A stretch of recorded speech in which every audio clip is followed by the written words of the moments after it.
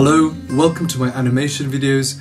My name is Dr. Julian De Silva and I'm a London-based facial, cosmetic and plastic surgeon. I specialise in blepharoplasty and only complete procedures on the face.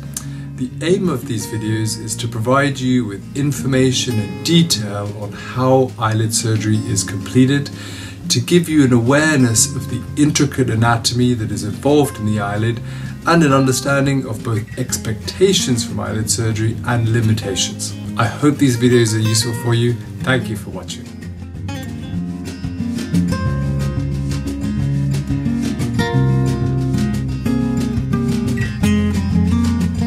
The common changes that we see in the lower eyelid with aging include bags, which is essentially orbital fat that's coming forward in the lower eyelid.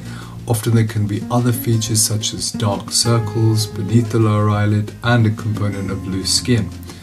The anatomy of the lower eyelid is very intricate and each person's anatomy is slightly different.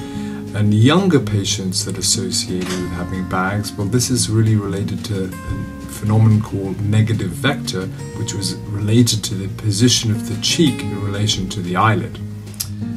In terms of your lower eyelids, well, as they age, some of the orbital fat, which acts as a cushion protecting your eye in everyday activities, some of that orbital fat can come forwards in the lower eyelid and you can see that as a bulge.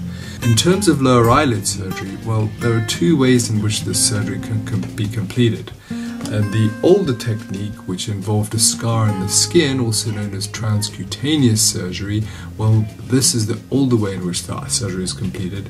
And a more modern way, which is my preference, is to hide the scar on the inside of the eyelid, which is called transconjunctival surgery.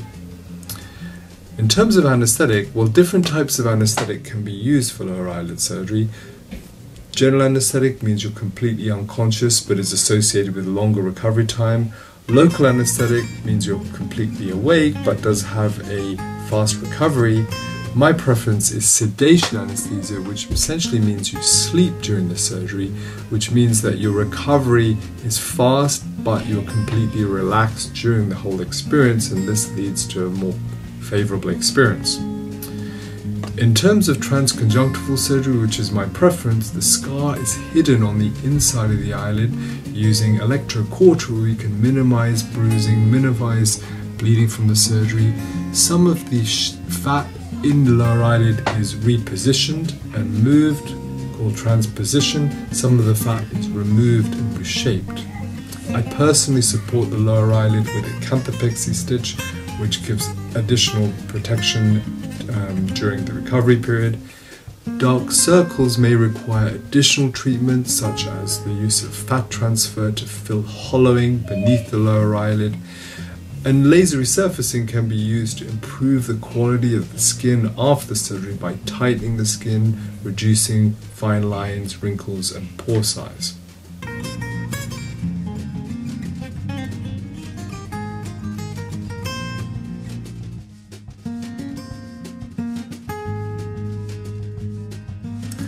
When considering eyelid surgery, it's important to remember that no two people have the identical eyes, and the fine detail is very important in eyelid surgery. Part of this involves the technical details and how the surgery is completed, and the other part involves the artistry on how the surgery is completed. There are often associated techniques such as the use of laser resurfacing, biotechnology and the use of platelet-rich plasma that will enhance the results from eyelid surgery and improve the rate of healing, give you a faster recovery. It's also important to remember what the limitations are from eyelid surgery, and all eyelid surgery and blepharoplasty is about an improvement, and it is rare to achieve absolute perfection. In my opinion, if you're considering having eyelid surgery, it's important to do adequate research to ensure the best possible result for you. And that research involves looking into how the surgery is going to be completed, what is likely to be the final result from the eyelid surgery that you're having, what associated techniques are going to be used in order to achieve that, and what is your likely recovery time in order to have the final result.